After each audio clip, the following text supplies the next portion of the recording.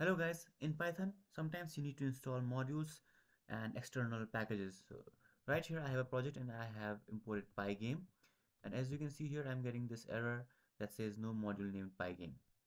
Now let's see how we can install modules and packages in Python using command prompt. So type your Windows key and type cmd,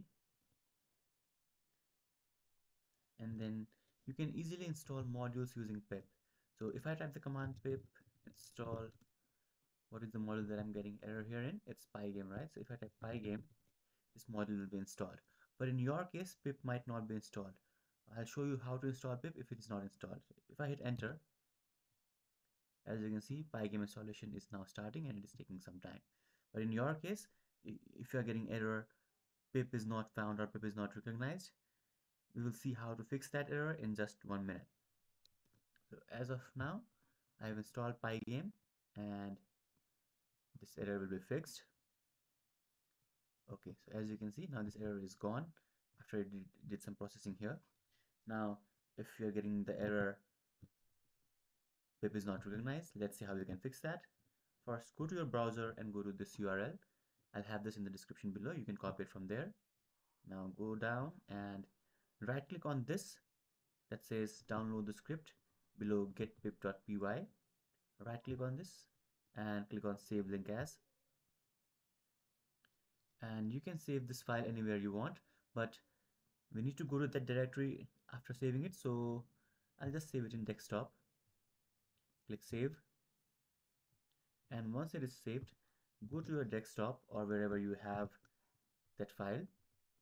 Now hold shift and right click and these options will come. Here you need to click on open PowerShell window here, or if you have open command prompt here, that will work too. I'll click on open PowerShell window here, and now just type Python and then type get dash pip, and you can hit tab to auto complete this and hit enter. Now this will install pip for you.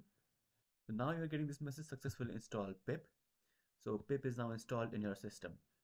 Now, after installing pip, we need to add pip to our environment variable. So let me show you where pip is installed first. So I already have pip installed, and so let me see where it is actually installed and then I'll show it to you. Okay, so this is the path where pip is installed by default, right? If you are not shown where the path is installed, what you can do is go to your Explorer and then go to C drive, go to your users, and then go to your current user, and then go to app data, go inside local, and then inside, where is it, programs, and then inside Python, and then inside your specific Python version, and then inside scripts. This is a very long path. I also have this in the description below. You can copy it from there and just replace part here this part here with your username, and you need to add this path. As you can see, there is pip here to your environment variable. So to do that, just press Windows again and press type environment variables,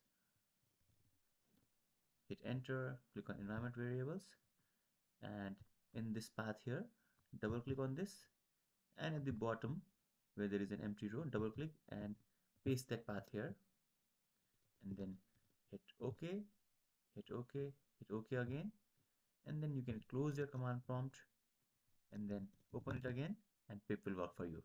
Let me know if you have any questions.